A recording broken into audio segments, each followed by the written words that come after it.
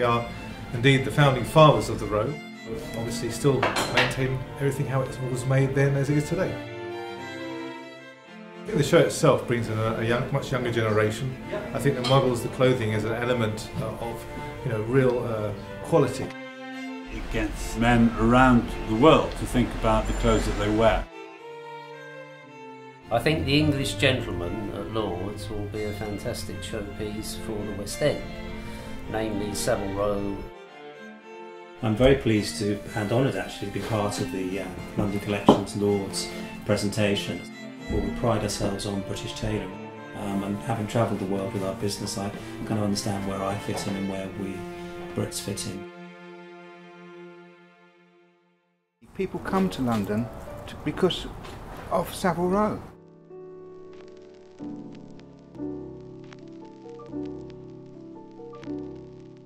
We've been asked to do 5 outfits for this particular show. It's great to be part of this one at the cricket ground actually. Wool is great to work with in the summer. It gives a nice sort of crisp finish.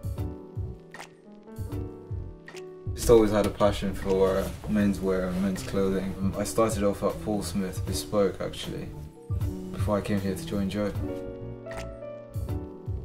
What we'd like you to do is have a wardrobe, and you could have a lightweight wardrobe for the summer, a winter wardrobe, and then a spring and autumn wardrobe.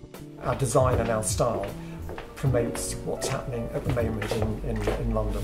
Important to work with wool all year round. I think a lot of people perceive wool as being something you only wear in the winter. Exploring cool wool for summer use is very important to us because it performs far better than some of the cottons and some of the linens that we have.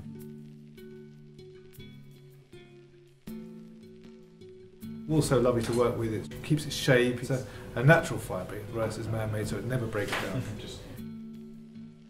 If somebody wants a lightweight wool suit, you can do a cool wool. Synthetic doesn't breathe, though if you have it made out of pure wool, it breathes and moves with you. It's meant to be made into clothes.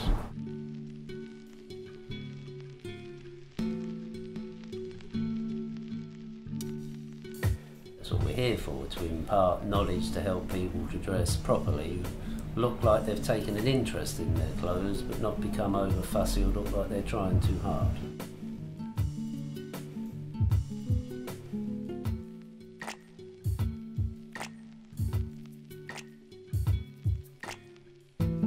English making and style at its best.